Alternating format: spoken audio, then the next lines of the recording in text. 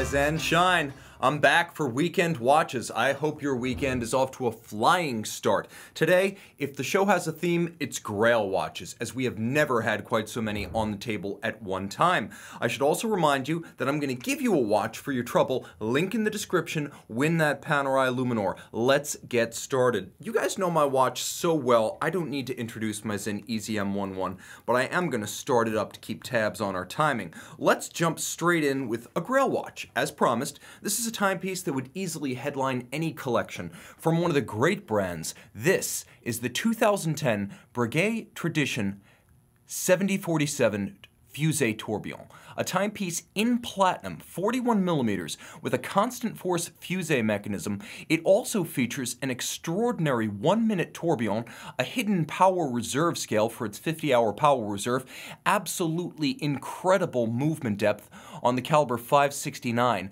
and you will note that every angle, though nostalgically finished in vintage form, is finished to the highest modern standards of watchmaking. The crystal is one of the most dramatically cambered and domed you will ever encounter, and you can see how rich is the attention to detail, as Breguet has even provided a little kerf or a slot below the crown so you can more easily slide your fingernail in. On the caseback, remember, I told you this is a classically finished watch. The frosted finish is designed to be evocative of Breguet's own pocket watches. The design of the wheels and the spoke pattern, the use of separate individual bridges or half bridges, all of this is designed to evoke antiquity right down to the freehand engraved logo. But turn it back over and you could see that this is very much a modern watch, as Breguet has employed a solid gold, true rose-lathe guilloche cut dial with fired Breguet steel hands, roll over to the tourbillon carriage, and it is constructed of titanium. The tourbillon features an unusual application of a Breguet overcoil made out of silicon. Now, normally, silicon is created in essentially flat forms. So how is the overcoil architecture for even and concentric beating possible? Well, it's a two-part overcoil. As you can see, there is actually a lower portion that is clipped into the upper portion, and Breguet fabricates them separately. Now, the timepiece does have a wonderfully vocal aspect. You can hear it, and I'm going to throw it right up against the mic here.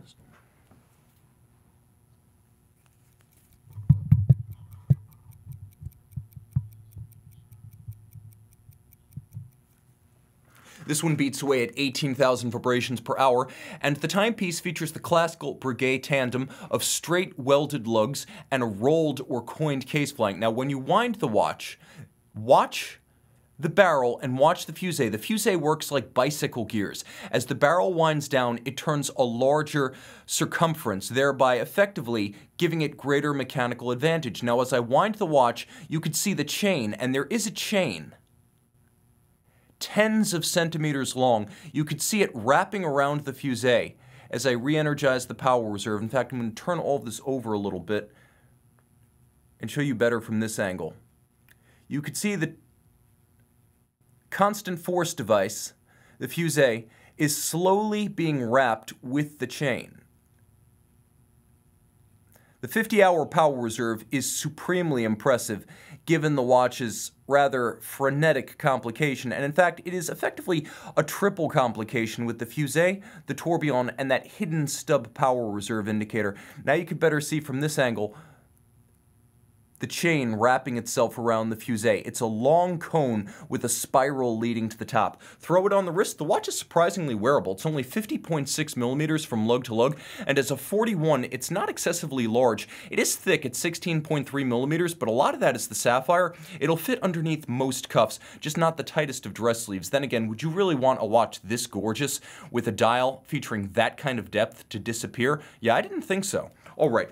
That's enough time spent on one watch, but I feel like every one of these watches deserves its own opus and its own marathon. Let's go from something that I think is probably broadly admired by the audience to something that's going to be very divisive. We're going Rolex, but Rolex as you've rarely seen it from the factory, with 124 factory brilliant cut gems. Now this diamond-paved bezel sits atop a white gold Rolex Z Series Daytona, so 2007. This is the reference 116589RBR. You also have diamonds on the dial, naturally larger diamonds in white gold settings, and a black lacquer dial base. This is going to be a contentious Cosmograph, no doubt, and it's featuring a strap that is likewise a little bit polarizing in high gloss, large rectangular scale alligator leather. Throw this one on the wrist and you can see it wears more easily than the same watch on a bracelet, and as with all factory strap Daytonas, there is a conforming end link piece to create a more integrated look.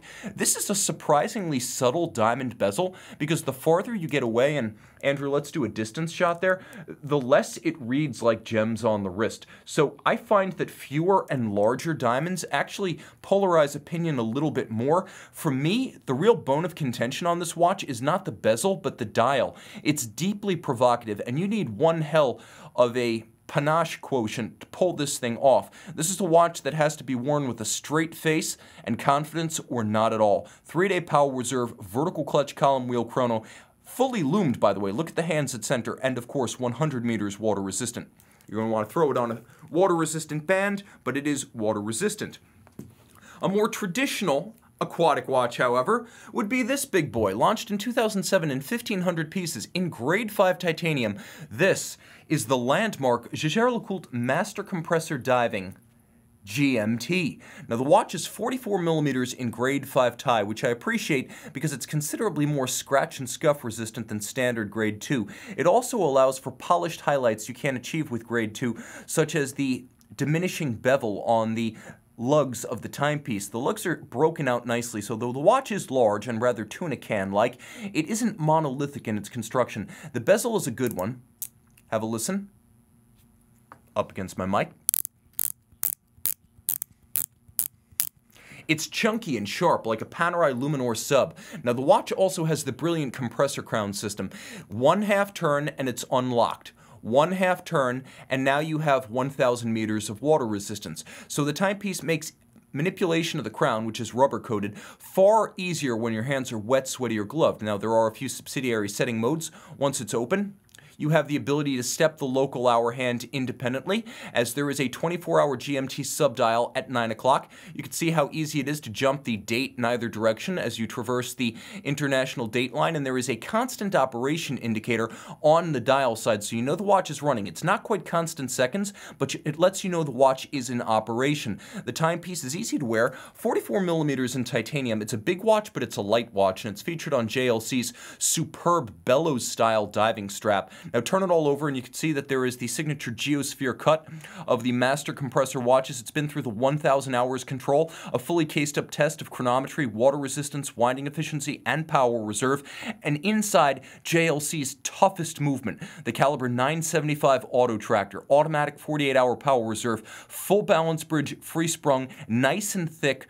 It features it doesn't feature an overcoil, a flat hairspring of JLC's own design that is laser welded at the stud and the collet for stability. So not only free sprung with a full balance bridge like a Rolex, but with a laser welded hairspring at both ends of the spring so it cannot move. And the spring was made for JLC by Lange Uhren, that is a Lange Unzona, a timepiece that represents JLC's best and toughest dive watch. Very few nods to nostalgia here, only on the matte dial, the Polaris-style numerals as well as indices. That's the only nod to nostalgia. This is no retro watch, and you can see the color code for the crown. Blue you're through, the crown is open, but white you're tight. It's an easy 44 to wear, and I love that watch. I recommend it to everyone who wants a hardcore diving timepiece, but doesn't want to go vintage nostalgic and doesn't want to jump on the Rolex Omega Breitling bandwagon. Go JLC. The prices of those under 10 grand for a handmade watch are simply a steal for what you're getting. Titanium, but a steal. Now this is a timepiece that is in fact stainless steel, 904L stainless steel, one of the wackiest Rolex watches you will ever encounter. This is the Rolex 116000.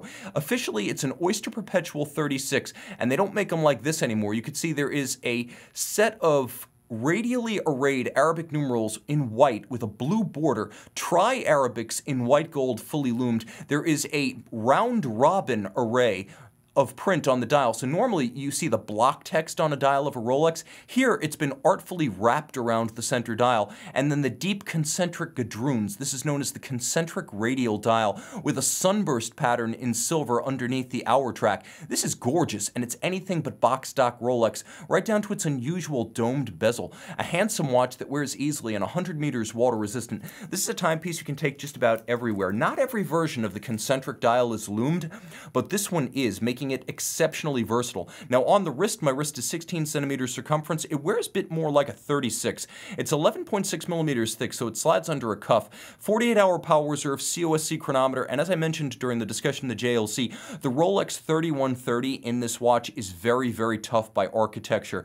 And the watch on a full Oyster bracelet reads like a big boy Rolex. Though it is an entry-level model, this is everything you expect of Rolex in terms of toughness, precision, and perhaps unexpected quotient of design flair and individuality. If you want the Rolex that no one else has, you want the Rolex quality and heritage, but you don't want a Me Too watch. You want this watch. That said, there are some for which none shall suffice but high horology, and my personal favorite independent, again, it's right up there with the likes of HYT, Ressence, and Moser. I never quite know, but De Bethune of L'Aubusson only makes Grail watches, which means the company fits perfectly with today's theme. This is the DB28 Zirconium Dark Shadow.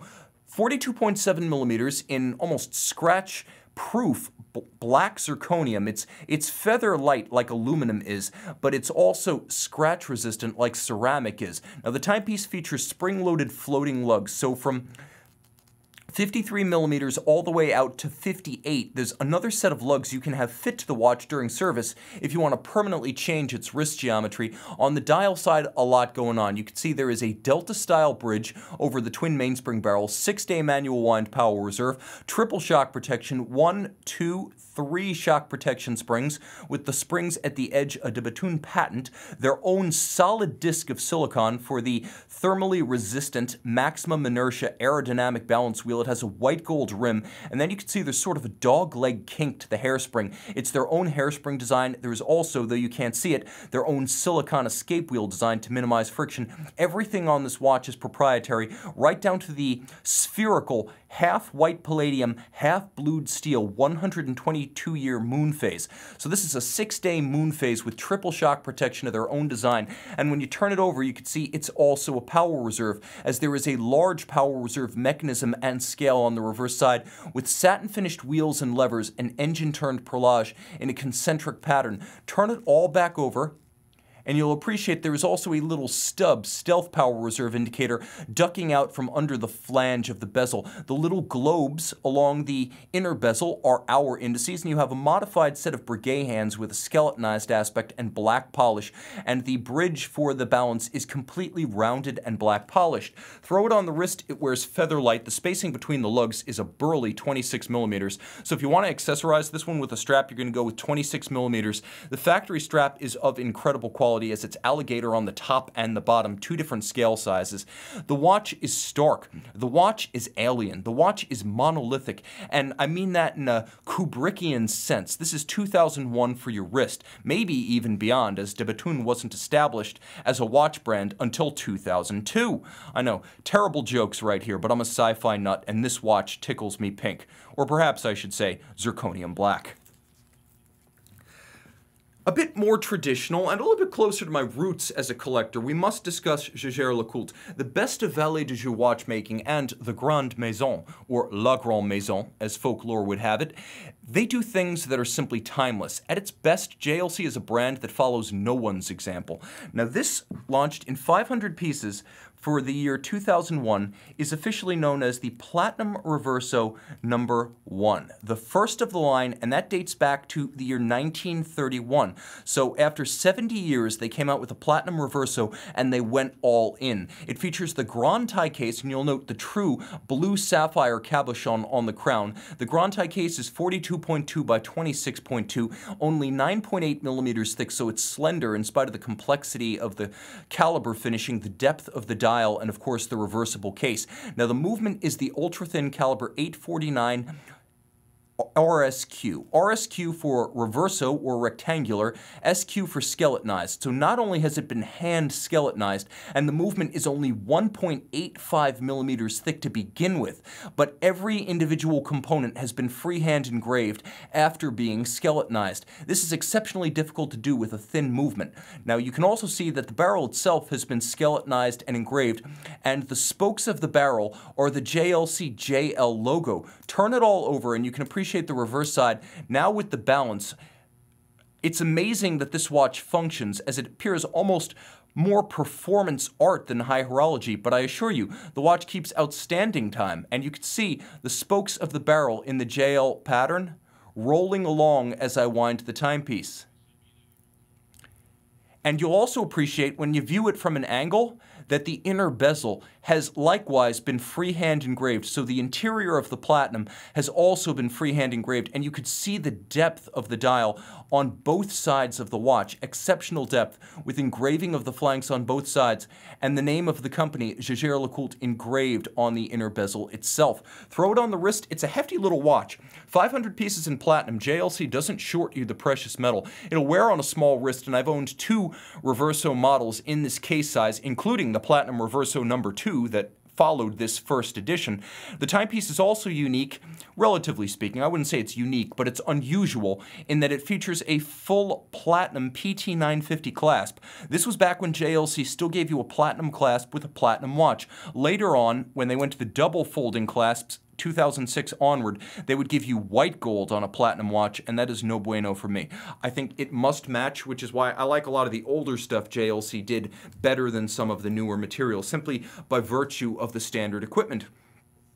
Let's take a look at something that JLC offers that all of us can dig and many of us can afford. Another watch that I happen to own, and I did quite literally own this exact model, albeit on a strap. This is the mid-90s to early 2000s Master Moon. 37 millimeters in stainless steel. It features a glorious galvanized black sunburst dial. You can't quite see the sunburst pattern here, but rest assured it's present and correct. I will move the hands out of the way, but note the attention to detail. The Dauphine hands are half frosted for contrast against the black base. You have very traditional JLC calendar wheels, as they were always red print on a white base, and this is dating back to the first quarter of the 20th century and their very first calendar wristwatches. A moon phase, a lunette-style pointer date, all of this easy to wear on an exceptional JLC factory beads of rice bracelet that is like silk on the wrist. One of the most comfortable bracelets I have ever encountered. And on the reverse side, go to the case back now, you can see JLC's no compromise caliber. It's an 889 base. Take note, adjusted in 6 positions, not 5 or fewer. 5 is the chronometer standard, 6 was JLC standard back in the day. The winding mass, as you can see, is a 22 karat rose gold mass outboard of the winding rotor. Today, you'll see 21 karat or even tungsten used on JLC watches, and the screws are true fire blued or fire annealed screws, and there's a lovely circular Côte de Genève, not just across the rotor, but also across the movement itself. There is a considerable amount of hand finishing of this watch, of dial, case, bracelet, and movement. JLC always did more hand work on its movements in the 1990s and early 2000s compared to today. You will appreciate the distinctive reversing rocker system. Those 2 little jeweled wheels are a reversible rocker that reverses the bidirectional winding system, and so the 889s were always a bidirectional system. If you look closely, you will actually see the same mechanism in Audemars Piguet 3120s, as well as Nomos watches of the modern era. It was a good design then, it remains a good design today. Throw it on the wrist, and it brings back great memories for me. A nice flat watch, and any wrist can accommodate it. It's wonderfully compact at under 46 millimeters lug to lug. I can recommend this watch for a wrist as small as 13 centimeters circumference, but by all means, if you have a large wrist, this one has plenty of personality. This one has plenty of charisma and presence with a nice broad, full stance thanks to that bracelet. It reads larger than 37, but it wears an absolute treat on the wrist. And the watch looks wonderful from a distance. When you view it in the context of the full person, it's a timepiece that is just glorious in every respect. It looks different from anything else out there. It'll never be mistaken for a Rolex, an Omega, or a Breitling. Although, pointedly, it may be mistaken for a Patek or a Vacheron, and it deserves those comparisons. Jumping into something a little bit crazy from the folks on the other side of the border, crossing the border. with a lange Unzona.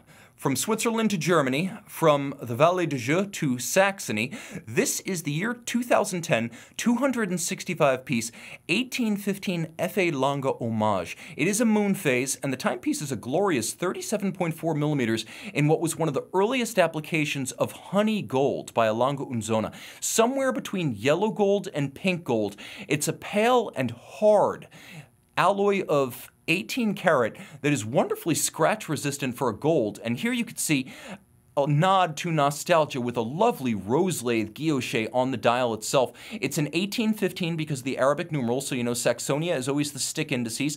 The Roman numerals are Richard Lange, and the 1815 is the Arabic numerals. Solid gold moon phase disc. I should also mention that the dial itself is made of solid sterling silver, so the case is honey gold, the dial is sterling silver, and the moon phase disc itself is 22 karat gold. Turn it all over, things get even better. The Hommage is a gorgeous watch on its reverse side, going above and beyond even Lange's standard of finish, as there's a lovely damascening outboard, and you can see this isn't the conventional glasuta stripes.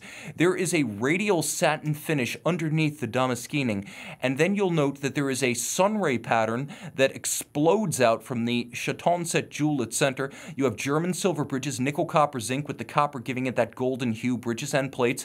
You'll appreciate that there is freehand engraving on the bridges. And quite simply, it says a Lange Unzona glasuta, and it is freehand engraved just as the half bridge is embellished by freehand engraving. This is an extensively and obviously handmade and hand-finished watch, right down to the mirrored anglage on the edge of the bridges and the engine-turned perlage on the base plate. The attention to detail and manual execution here is outstanding. Black polished swan's neck regulator, black polished cap to the escape wheel. Throw it on the wrist and the watch is only 8.9 millimeters thick, so 37.4 wears a treat here. It's a traditionally sized men's dress watch, and you can see the distinctive pale tone of the honey gold, giving the watch a very different look than even a standard 1815. This is a watch that's a breed apart even by Lange standards, and with 265 made 9 years ago, you're scarcely going to see one. If the Jaeger-LeCoultre guarantees you exclusivity at your office, this guarantees you the only one even at SIHH. What a machine. Jumping back across the Swiss border, I'm going to show you something familiar, but in an unfamiliar form. This is the Patek Philippe Aquanaut 5167, but it is the 1A on full bracelet. We're used to seeing the Aquanaut on a strap because the composite strap, as Patek calls it, bowed with the original Aquanaut back in 1997. Now this watch incorporates a bracelet more commonly associated with the Nautilus and the Aquanaut form, and the result is a 40mm sports watch that's easier to wear than when it's equipped with the strap, because on the full bracelet, the watch actually fits more easily on a small wrist, as it's only about 48mm end link to end link across the wrist with the bracelet, and the bracelet is more flexible than the strap. So whereas the strap fights you and flares out, the bracelet pulls right down around your wrist, making this an agreeable dance partner for those like myself with a smaller 16cm circumference forearm. I would actually recommend this watch for wrists as small as 13.5cm circumference, and it is paper thin compared to most other 120m sports watches, 8.3mm thick. The dial is explosive, a geosphere cut, a little bit like what we saw on the back of the Master Compressor, but this one features a lovely silver to black gradient, so it's a sort of slate metallic at center with a sunburst, and then it fades to black at its outer edges. The hands as well as the numerals are white gold. It's just a lovely watch, and while it's not as extensively hand-finished as the Nautilus, it trades at about half the price of a 5711 on the mark right now. You can see the case back. Let me try to get the glare out of the way. It is a hand-finished Patek Philippe 324 SC. Beautifully executed. This is all hand execution. The screws, the bevels, the bridges, the plates, this is not a mechanically finished movement. There is as much hand finishing and hand regulation on the Aquanaut caliber as there is on the identical caliber in the Nautilus, so you're not trading down with movement, finish, or spec. And I should mention that somewhere between 1/4 and 1/3 the cost of producing this watch is going to be in that movement and its finishing. You could see extensive attention was paid to the dial, and it is a very handsome timepiece with a bewitching dial that justifies the price of the watch as well as the hype surrounding it. I would actually go with a full bracelet Aquanaut over a Nautilus at this moment in time. It's just that much less crazy, and I don't think you're giving up that much watch, to be honest. That said, you can also buy an Omega Aquaterra and come out ahead of everyone. Speaking of Omega, this was the watch of 2018. There is no doubt that the 25th anniversary Omega Seamaster Diver 300 meter was a revelation. The seemingly impossible task of reinventing a hallowed classic without angering the purists or alienating a new generation. Well, they pulled it off, and the watch you see here was upgraded from 41 millimeters to 42. The dial was changed a bit. The Omega Wave retained after a hiatus from 2012 to 2017. It was a lacquer dial in between, but the original Wave dial bowed with this model back in 1993 in its first version, and it's back, albeit here in a ceramic with a chromium plate, a laser cut used to create the waves themselves. The date moves from 3 o'clock down to 6. The hands are larger, the indices are larger, and you now have cold enamel or white enamel inside the gloss blue ceramic insert, a newly reprofiled helium escape valve. It changes its appearance. It looks a little bit like a Reese's peanut butter cup now. It's conical, and for the first time you can open it during a dive if you may need it. The bezel action is good, but it's still shallow, so it's best to use the bezel and set the time before you get this wet. The detent is better than it's ever been, but because of the shallow profile of the actual knurling itself, it's not the easiest bezel to grip. That said, turn it over, all is forgiven. For the first time on a serial production Diver 300 meter, you can see the movement and the whole movement. The watch features caliber 8800 co-axial, Master Chronometer, amagnetic, 300 meters, helium escape valve, 55-hour power reserve. Throw it on the wrist, easy to wear, 13.7 millimeters thick. It's a 42. The watch is now 50 millimeters lug to lug, and this is a wonderful strap that was debuted with the model. It features 2 raised striations, a lovely frosted base, and satin finish on the stripes. They really sweated the details here, and you can tell because when you go right down to the pin buckle, you can see that they redesigned the pin buckle expressly for this model, and the pin buckle bevel on the flank actually matches the bevel on the lug. That is the attention to parallelism and design symmetry. And that's a watch you can pick up for low 3,000s, one of the best values pre-owned. It's a great value new, but with the 5-year warranty on a watch that just came out last year, I think pre-owned is the way to go with that model. And I own the original 2531 version of that watch. When you buy it, you keep it. You rotate through your watches, but that will be a constant in your collection. Now here's something we have never featured on the show. I wanted to go with Grail watches, but I didn't want all the usual suspects. And for $17,000, this is one of the best truly handmade tourbillon values you'll find. Launched in 2009, the Corum Tie Bridge, now in titanium, takes the classical Corum Bridge baguette movement and adds twin mainspring barrels, R-cap bridges, a 72-hour power reserve, and open-worked architecture with bracing for the barrels, the 72-hour power reserve driving a flying tourbillon with no upper bridge at 21,600 vibrations per hour with the classical Corum La Chaux de Fonds double key logo atop the tourbillon carriage. Note that it's also satin finished with black polished screws fixing it to the tourbillon. It also features loomed hands at the center. The watch also includes a cambered caseback, so as with a Richard Mille tonneau case, there's a curvature to trace the arc of the wrist, and it's actually a fairly friendly curved 52.5 millimeters from lug tip to lug tip, with a wonderful evacuated and somewhat relieved inboard flank and polished outer chamfer that gives the case a wonderful hand-finished, handmade sort of air about it. This is a very different look for Corum. Techno-industrial, but it never seems like an industrial product. It's industrial in sensibility. Now you can see the Corum key on a lacquered insert outboard. Throw it on the wrist. This is a watch for $17,000 pre-owned that I endorse quite simply because you're getting a legitimate high luxury tourbillon. This is not the Tag Heuer tourbillon. This is not some Memorigin watch that costs a few $100. This is from a great manufacturer that's largely an art house by reputation, but Corum of La Chaux de Fonds, established in the mid-1950s, has made up for lost time and a lack of an ancient heritage by doing things that are outstanding and a little bit outlandish. From the original Golden Bridge in 1980 to the prior decade's Rolls-Royce watch to the coin watches watches of the 1960s, right up to the tie bridge, Corum pushes the limit of what a design house can accomplish with the standard features and standard elements of watch design language. So the watch on the wrist is not just a bargain alternative to conventional tourbillon watches, but it actually pulls off a wonderful Richard Mille killing profile, and unlike RM, which principally uses Vaucher bases and Dubois de Praz modules, this is all Corum's own movement, hand-finished in-house.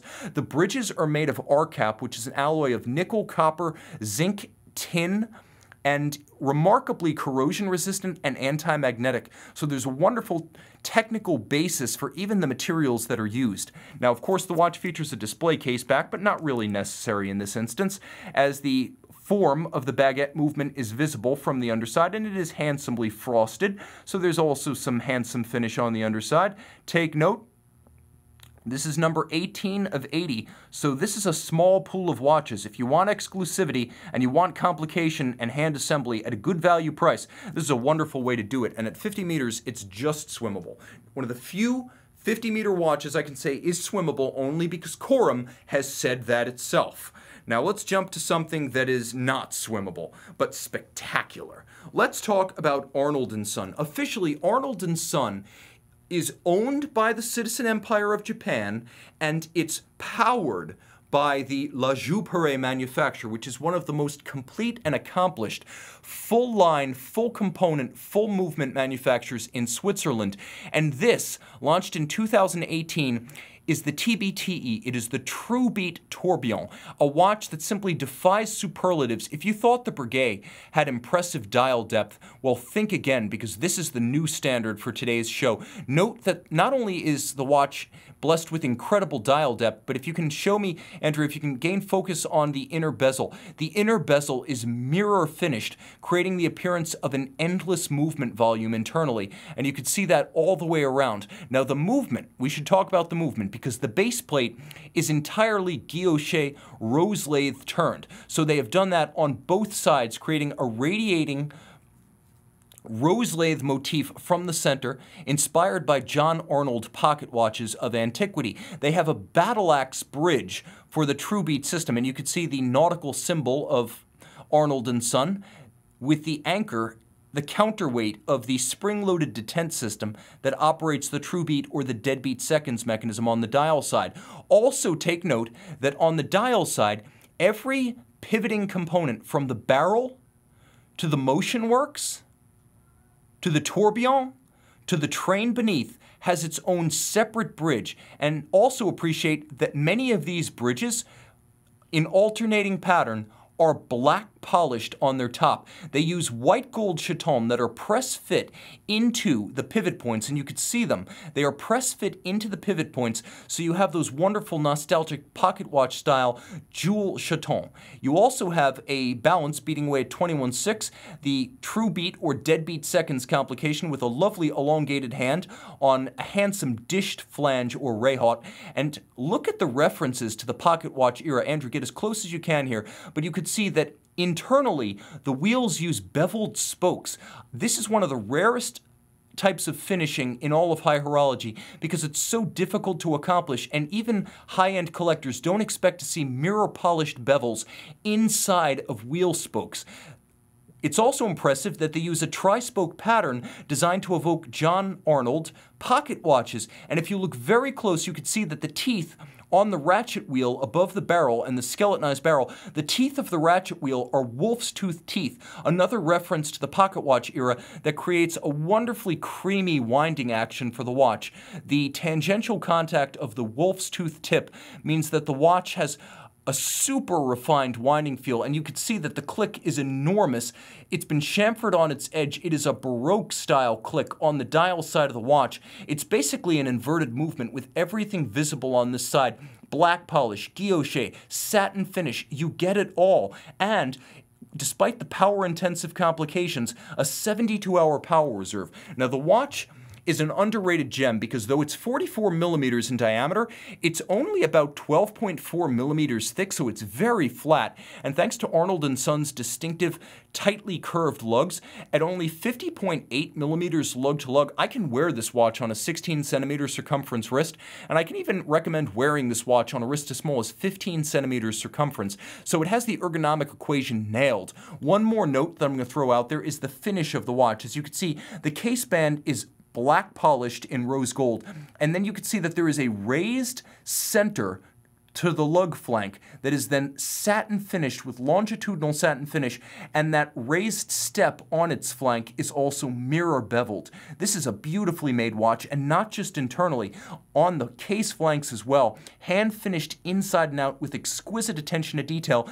and the watch is a limited edition of 28 pieces from 2015. Note how they even used a longitudinal striation or a brushing on the hands themselves, so half of the hand features a longitudinal brushing to increase the contrast against the dial base. It's a little bit easier to see when I remove the superimposed factor. Now you can see that one half of each hand, and by the way, the hands come to an exquisite point, but each hand has that half-frosted, half-grained side.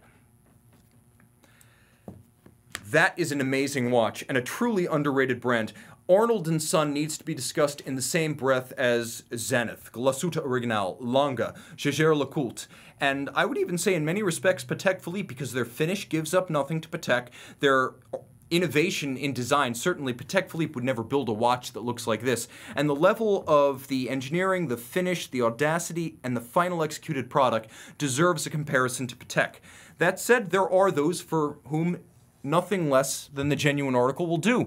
And that's why we're discussing the lush Patek Philippe 5320G, 40 millimeters in white gold. It has a stepped bezel and a sharply broken out set of 4 lugs with a triple cadron striation borrowed from the historical reference 2405. This is my favorite Patek Philippe Perpetual calendar, and a lot of that's down to the combination of the sharp lugs, the wearable 40 millimeter size, the cream lacquered dial. It's not fauxtina, it's just a handsome color. It was chosen because it's warm, it's humane, it's accessible and relatable. White gold numerals that are blackened, syringe-style hands that are themselves blackened, a moon phase, aperture for the day as well as the month, leap year cycle indicator, day-night indicator, radial date, turn it all over, and you've got a caliber 324 SQ for seconds and quantième, or quantième perpetuel. Perpetual calendar, but it's also Patek Philippe seal with Gyromax free-sprung balance and a silicone hairspring, so rated to -3 plus 2 seconds per day or better.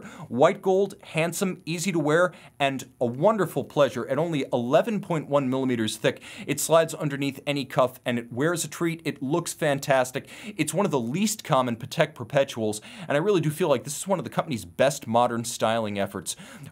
Externally, it's the 2405, whereas on the dial side, it's evocative of 1940s and 1950s Patek Philippe Perpetual calendars, like the old 1526.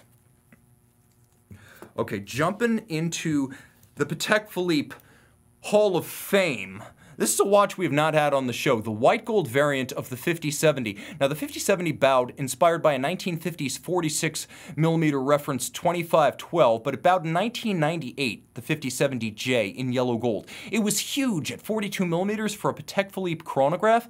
The watch has worn well and adapted well to changing tastes, precisely because it was designed right the first time with a wonderfully bold size. A dial, despite its visual tricks to disguise the small size of the movement, the dial actually endears it to me more than the properly sized dial and movement tandem of the later 5170. The stepped pagoda-like bezel is lovely and lush. I love the nostalgic hallmark stamping on the flank of the lugs, and you can see how sharp are the bevels of the lugs of this watch. You'll note this one doesn't look like a museum piece because it's been worn, but it has not been polished. And this is the first thing that goes when a 5070 gets polished. It's the crispness of the bevel on the lug and the step on the lug, and this watch has lost none of that power. Blackened hands and numerals. Take a look at the hands. You can see evidence of the original fire annealing to blacken the hands over a flame. You can see there's a little bit of a gradient and a prism of rainbows radiating out from the hands.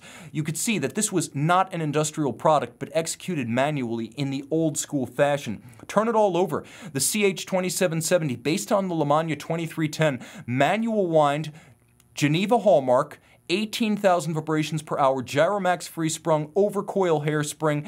It is a traditional column wheel lateral clutch chronograph. You could see the levers in steel with a satin finish and beveled edges interacting with the capped and black polished column wheel. I can move the clutch into and out of contact with the chronograph bridge at center, and then I can recenter it, dropping the heart cams. You could see just how beautifully everything is blackened and beveled by the amount of gloss, gleam, and black surfacing you see when I turn this one oblique to the camera. Throw it on the wrist and the 42 still wears with enormous power, charm. I would even say a magnetic, hypnotic appeal. You can't make rational choices when looking at this watch. It is a purely emotional appeal, built from 2002 to 2006 in white gold. Only about 250 were made per year per metal, meaning this is an extraordinarily rare watch, and the original metal and intact case lines of this exact example make it a rarity even among the precious few that were originally manufactured.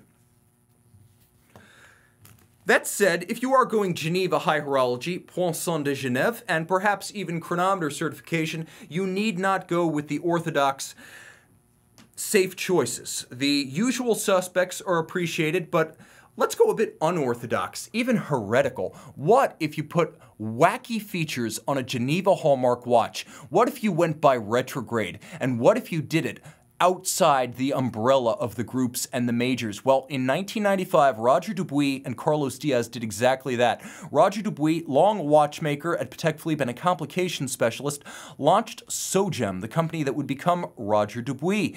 Now, the watch that you see here is 37mm rose gold. It is the Homage, and it is a perpetual calendar by retrograde with moon phase. And you could see that this is a lovely hand-painted lacquered moon phase because you could see the imperfections of the paint, the sign of human touch. The dial is wonderfully black lacquered with an exceptional gloss and gleam.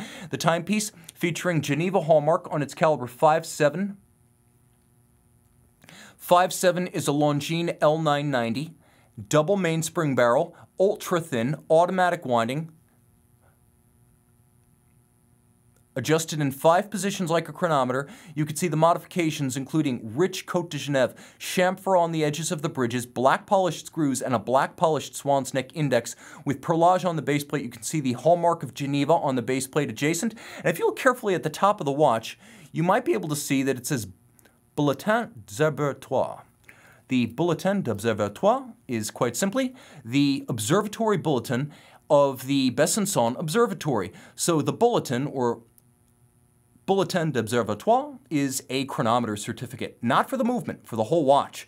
And the watch went through the 2-week test governed by the ISO 3159 like the COSC, but whereas the COSC is a bare test of the movement, this was a test of the full watch. So you have an observatory chronometer with the French certification, Geneva hallmark, Roger Dubuis' own complication module made in-house, and then Geneva hallmark modification of a Longines L990 or Breguet 8810 base. The terms are used interchangeable, 8810 or Longines 990. But aside from your observatoire, you have the atelier of Greubel Forsey, and it does not get any more intense than the 24-second tourbillon. Launched in 2007, this is Greubel Forsey design and finish at its best. I haven't wound it yet because I want you to see all the details of the tourbillon cage, which weighs less than 4/10 of 1 gram. It's inclined at 25 degrees because Greubel Forsey research has found that 25 degrees of incline on a wristwatch tourbillon produces the same kind of chronometric precision as a stationary tourbillon in an old school pocket watch. So we finally have a wristwatch tourbillon that gives you the advantages of canceled gravitational deviation. Now I want to start the watch up. It's a manual wind, 3-day power reserve. Andrew, follow the tourbillon carriage as I wind it up. We'll power this one up. And you can see, once it starts beating, It is a 21/6 beat rate. It has an overcoil hairspring, and it features a huge, towering bridge for the tourbillon carriage with completely rounded, if we can show the bridge itself, completely rounded and black polished bridge spans. You can also see the movement depth. The movement itself is 9.65 millimeters deep, and if you look at the watch from the side, you have absolute visual access to the tourbillon carriage as it completes its pirouette in poetic fashion around the dial. You'll also note that the watch is pretty thick. At 16.3 millimeters, it's not a thin watch, but at 43.5 millimeters, it's one of the most wearable Greubel Forsey timepieces. Almost exactly 51 millimeters lug to lug. Take a look at the concave profile and mirrored finish of the lugs themselves. The case contouring of a Greubel Forsey, and I will remove my fingerprints so you can see it to better advantage, but the case contouring of a Greubel Forsey is the best in the industry. The standard of manufacture with the lugs welded on and then the evidence of the weld removed from between the vertical satin finished flank and the polish of the mirror finished lug, that's hand finishing right there, that seamless joint. And the fact is, the bezel as well as the caseback are superimposed over the mid-case to give it even a little bit of a relieved depth when viewed from the side. The caseback features German silver, or since we are in La Chaux de Fonds with Greubel Forsey, we will call them Maillot bridges. Jewels set in chaton pocket watch style. You have a frosted finish pocket watch style. You have that Maillot material pocket watch style. You have hand finished, beveled and satin finished, hand engraved and inked individual nameplates and number plates. You have 9 interior angles, and that is sparing no expense. Those sharp interior angles where 2 chamfered edges meet, the toughest finishing assignment in all of watch embellishment, with some of the largest fire annealed blued screws you will ever encounter. You could see that there are bevels on the edge of the bridges, Côte de Genève at center, engine turned perlage on the base plate, and when you throw it on the wrist, it actually wears quite easily. The dial is made of solid gold, and it is then galvanized to create that slate gray. There is a power reserve, and the power reserve index, that is the actual scale across from which you read the power reserve needle, that is made of solid gold, and the timepiece has a wonderful ergonomic fit. As you can see, even on my smaller wrist, it's not actually over the edge of my wrist. I could wear this watch comfortably, and Andrew, if you'll zoom in on the tourbillon right there, you could see that the reason a Greubel Forsey watch is so big and so deep is so you can appreciate that which Greubel Forsey has provided, regulated, engineered, and finished. It's there for your viewing pleasure and no one else's. That is why a Greubel Forsey watch is large, for the owner's enjoyment first and foremost. And that, my friends, is about as good as it gets. I have nothing on the table that can surpass that chronometric crescendo. I'm back in with my Zin. Guys, thank you so much. Thanks to my crew. Link in the description. Win that Panerai Luminor. Like, comment, subscribe, all of the above. Thanks to you. Thanks to Andrew and my crew. Time out, Tim out, and thanks for logging on.